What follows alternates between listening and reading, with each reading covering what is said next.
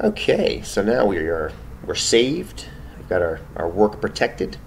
I'm going to make these fonts bolded. Again, I do this quite often as I'm working, just little tiny contextual changes. And you'll notice every time you change something in the sheet, the rand between commands re-randomize. So every time you hit save, every time you type a new formula, you'll see those 5 cards in cells B3 through B3 through F3 change. What I'd like to do now is use something called conditional formatting. It's pretty fun, actually. What I'm going to do is I'm going to select this entire range of values from B3 through F3. And what I'm going to do is I'm going to have the colors of those cells, rather than putting 1 and 2, which then you have to explain to students, okay, we've got 1 is red and 2 is black. We can actually let Excel change the color of the cells to be just that. So once you select the cells, left-click Conditional Formatting. We're going to create a new rule. Okay, so we're going to format, we're going to have to do 2 of these rules, which is fine, 1 for red and 1 for black. So we're going to format only the cells that contain. So now down here, we're going to format only the cell value, not between. We want it to be equal to, and we'll start with red.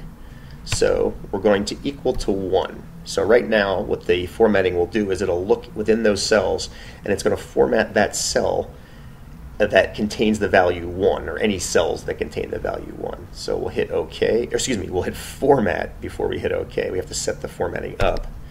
Okay, now in this format, I want the font to actually be red. So change the font color to red, and you'll see why momentarily.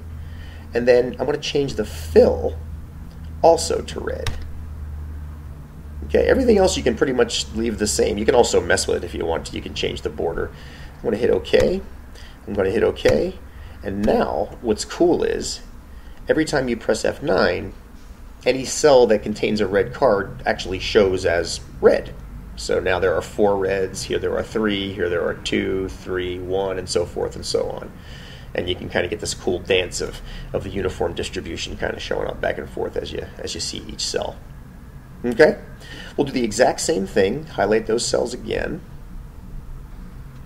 and we're going to go to Conditional Formatting, New Rule, Format only cells that contain a cell value equal to 2. And as far as format goes, just change the fill to black, which is cool. The font you can leave at automatic, because automatic it defaults to black. So hit OK again, and now when you press F9, you've got black and red cards, which is totally cool.